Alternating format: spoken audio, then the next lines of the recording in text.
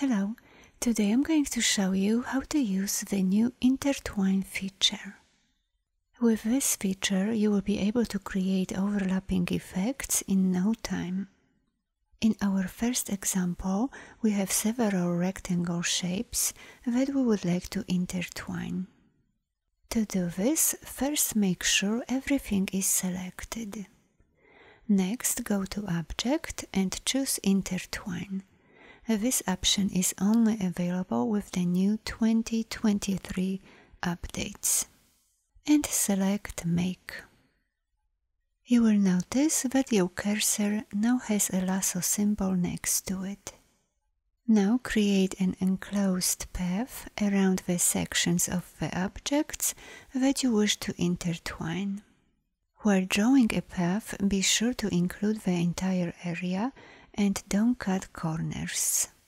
If our path doesn't include the whole section that we wish to intertwine, we will get this undesired effect. To correct this, first press the Ctrl and Z keys on your keyboard to go back one step, and then go to Object again, Intertwine, and this time choose Edit. Now make sure the path includes all the corners. And keep creating the remaining paths.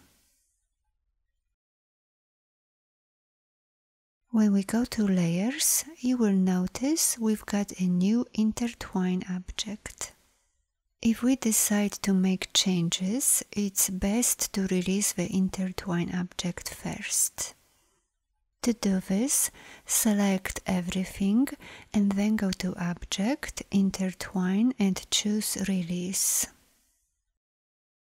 And we are back to where we started. Let's keep the Intertwine object for now. Adding an effect to an object after we use the Intertwine feature is possible, but it can be a big hassle. Let me show you what I mean. Let's say we would like to add a gradient to our red stripe. First, select the Intertwine object and then go to Object and choose Expand. This creates a group with lots of clip groups. Each clip group consists of a compound clipping path and a couple subgroups. Let's select this red rectangle group and add a gradient to it. I'm going to create a simple black and red gradient. Apply the gradient to the fill and delete the stroke. You will notice that the gradient was only applied to the clipping path. To add the same gradient to the other part of our stripe, first select this clip group. Then go to Object and choose Ungroup. Now open this clip group layer. Select the corresponding rectangle and apply the same gradient to it. Now do the same with this clipping path. Open the clip group where this path is located, select the red rectangle and apply the same gradient to it. So as you see, it's possible, but it takes way too much time. If you are trying to apply an effect to your artwork, I would highly suggest doing it before using the Intertwine feature. We can also apply the Intertwine effect directly to letters without outlining them first. Let's rearrange these three letters. And like we did in our previous example, first select everything and then go to Object, Intertwine and choose Make. Now create an enclosed path where you want the letters to overlap. If you create a path and nothing happens, hover your cursor over the highlighted area and now right-click and choose a desired position. I'm going to send it to the back. And we've got another Intertwine object in the Layers panel. If we open the sublayers of this layer and select the letter O, for example, we can now move it. However, we can't move it beyond the path's boundary that we have made. So it is best to have the position of your letters at the correct place right from the start.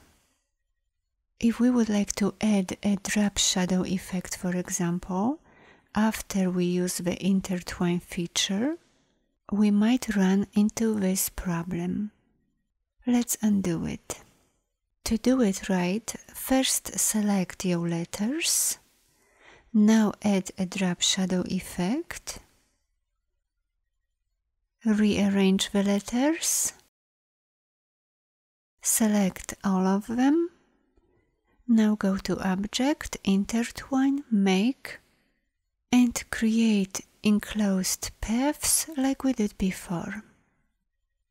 Right-click on the highlighted area and choose a desired position. If we have more than 2 paths crossing in one area, like in this example, first select everything, go to Object, Intertwine, Make, and now create an enclosed path around this entire area.